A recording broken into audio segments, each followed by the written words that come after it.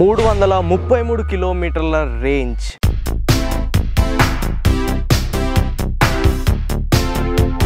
హైదరాబాద్ నుండి విజయవాడకి ఒక్క సింగిల్ ఛార్జ్లో.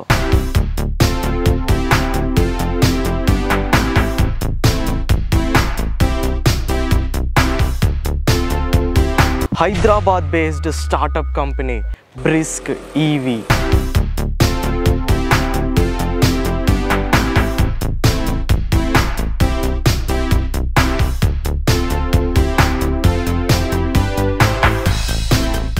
ఇన్నాళ్ళు పేపర్ల పైనే ఉండే ఇన్ఫర్మేషన్ ఇప్పుడు నా కళ్ళ ముందైతే ఉంది. సో ఇది బ్రిస్క్ ఈవీ ఎలక్ట్రిక్ స్కూటర్, 333 కిలోమీటర్ల క్లెయిమ్డ్ రేంజ్. సో ఈ బండి అయితే ఈరోజు మన చేతికి రావడం జరిగింది. సో ఇప్పుడు మీరు చూస్తుంది కేవలం ప్రోటోటైప్ మాత్రమే. ఇంకో 2-3 మంత్స్లో ఈ బండి మన మార్కెట్లోకి అయితే లాంచ్ అవ్వనుంది. సో ఈలోపు దీని పర్ఫార్మెన్స్ని టెస్ట్ చేయమని బ్రిస్క్ ఈవీ వారైతే ఈ బండిని మనకైతే ఇవ్వడం జరిగింది. సో ఇప్పుడు మీరు చూస్తున్నది ఏది లాంచ్ అయ్యే వర్జన్లోనైతే ఉండదు, ఇదంతా ప్రోటోటైప్ మాత్రమే. కేవలం లాంచ్ అయ్యే వర్జన్లో ఉండేది ఏంటంటే ఈ tyres, suspension, braking system, battery, motor. So ఇవి మాత్రం అండ్ డిస్ప్లే. సో ఇవి మాత్రమే లాంచ్ అయ్యే వర్జన్లో ఉంటాయి. అండ్ ఈ వీడియోలో మనం వాటి గురించే మాట్లాడుకుందాము. హలో ఫ్రెండ్స్, నా పేరు ఆదిత్య అండ్ ఈవీ తెలుగుకి స్వాగతం. ముందుగా ఫ్రంట్ నుండి స్టార్ట్ చేస్తే ఇక్కడ మీకు కనిపిస్తున్నది ఏది ఫైనల్ వర్జన్లో అయితే రాదు. సో ఈ బిల్డ్ క్వాలిటీ కూడా ఇంత ఉండదు, మీకు ఫైబర్ ప్లాస్టిక్ పార్ట్స్ అయితే వస్తాయి. సో ఇంకాస్త కిందికి వచ్చేస్తే ఇక్కడ మీకు కనిపించే సెటప్ అనేది మనకి ఫైనల్ వేరియంట్లో ఉంటుంది. దీంట్లో 90/90 సెక్షన్ గల 12 ఇంచెస్ టైర్స్ అయితే ఫ్రంట్లో వాడారు. And disc బ్రేక్స్ని వీరైతే front and రేర్లో offer చేస్తున్నారు. అండ్ ఫ్రంట్ మనకి టెలిస్కోపిక్ సస్పెన్షన్ అయితే వస్తుంది. సో ఈ సెటప్ మాత్రం మనకి ఫైనల్ వర్జన్లోనే అయితే ఉంటుంది. అండ్ ఈ బ్రిస్క్ ఈవీ అనేది మొత్తంగా 2 వేరియంట్స్లో మనకైతే అవైలబిలిటీకి రానుంది. ఫస్ట్ వచ్చేసరికి ఆరిజిన్ అండ్ సెకండ్ వచ్చేసరికి ఆరిజిన్ ప్రో. ఈ top end variant origin pro ఏదైతే ఉందో దాంట్లో మనకి 333 కిలోమీటర్ల రేంజ్ అయితే వీళ్ళైతే క్లెయిమ్ చేస్తున్నారు. సో రియల్ రేంజ్ మేబీ ఇంకొంచెం తగ్గొచ్చు. ఈ వీడియోలో ఈ బండి గురించి డీటెయిల్ ఎక్స్ప్లెనేషన్ ఏమీ ఎక్స్పెక్ట్ చేయకండి, ఎందుకంటే ఇది prototype as of now.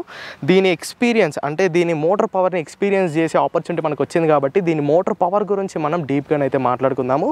So ఇంకా రేర్కి వచ్చేస్తే ఇది ఫ్లోర్ బోర్డ్ అన్నమాట.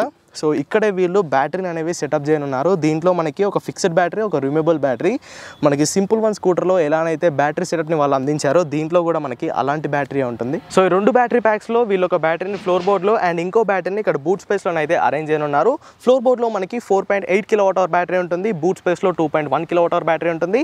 2 కలుపుకొని 6.9 kWh బ్యాటరీతో ఈ బ్రిస్క్ ఈవీ ఆరిజిన్ ప్రో అయితే మన మార్కెట్లోకి రానుంది.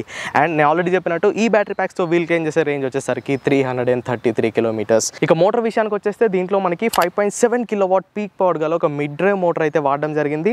ఆ మోటార్ నుండి రేర్ వీల్కి పవర్ని వీళ్ళు 2 బెల్ట్ల సాయంతోనైతే వీరు అరేంజ్ చేయడం జరిగింది. అండ్ రేర్లో కూడా మనకి డిస్క్ ప్రెస్ చూడడానికి లభిస్తున్నాయి. అండ్ రేర్లో మనకి సింగిల్ షాక్ అబ్జర్వర్ అయితే ఇవ్వడం జరిగింది. సో ఇవన్నమాట యాజ్ ఆఫ్ నౌ నాకు తెలిసిన డీటెయిల్స్ అయితే. సో ఇక ఎలాంటి లేట్ చేయకుండా ఈ బండిని డ్రైవ్ చేద్దాము. ఇక్కడ నేను ఒక గో కార్టింగ్ ట్రాక్లోనైతే ఉన్నాను. సో ఈ బండిని టెస్ట్ చేయడానికి ఇది కరెక్ట్ ట్రాక్ అని చెప్పుకోవచ్చు. సో ఈ ట్రాక్లో ఒక 3-4 ల్యాప్లు వేసి దీని పర్ఫార్మెన్స్ ఎలా ఉందో ఇప్పుడైతే నేను మీతో షేర్ చేసుకుంటాను.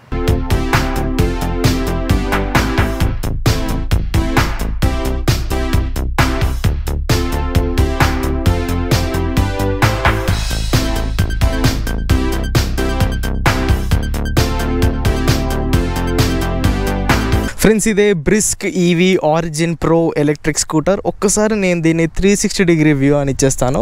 సో ఇది నేను చెప్పినట్టు టాప్ ఎండ్ మోడల్ అనమాట.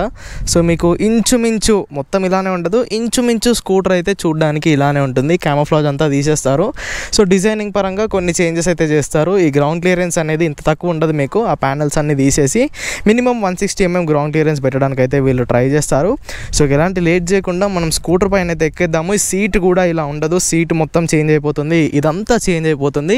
మీరు చూసేదంతా కల్పితం మాత్రమే, ఏది నిజం కాదు నేను చెప్పే మాటలు తప్ప. సో ఇది దీని 7 inches టచ్ స్క్రీన్ డిస్ప్లే.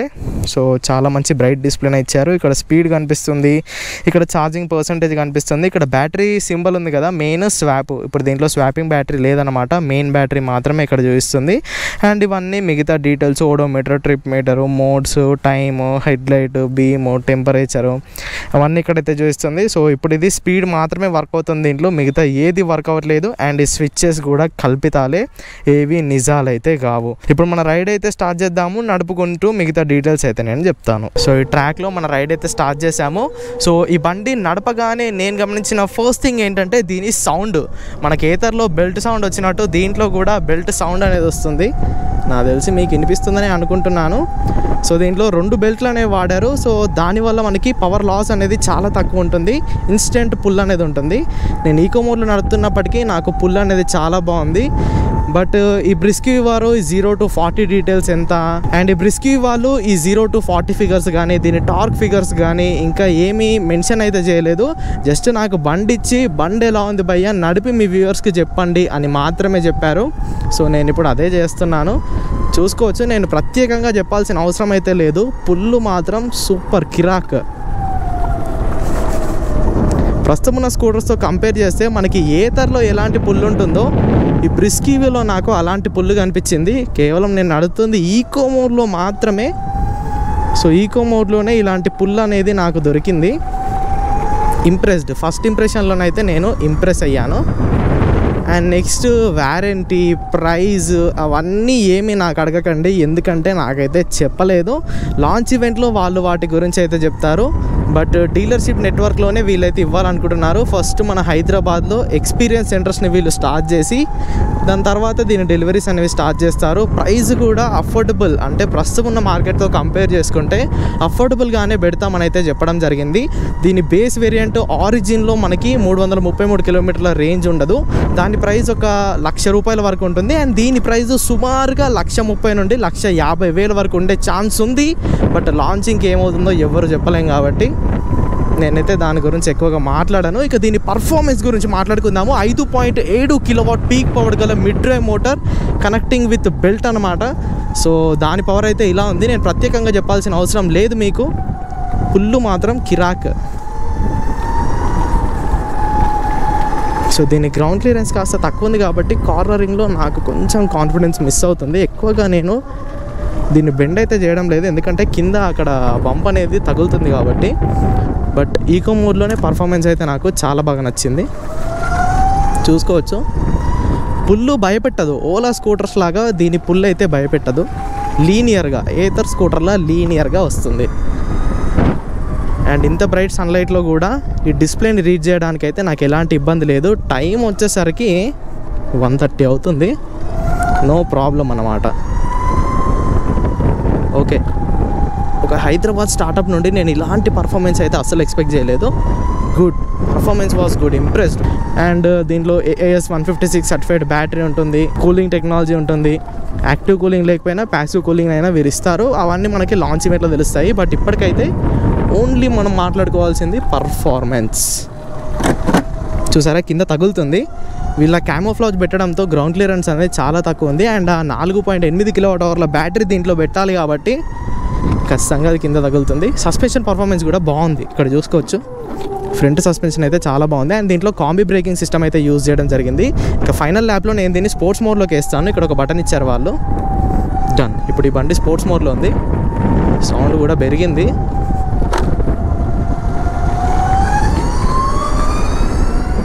చూసారు కదా స్పోర్ట్స్ మోడ్ పర్ఫార్మెన్స్ ఎలా ఉందో, టాప్ నాచ్.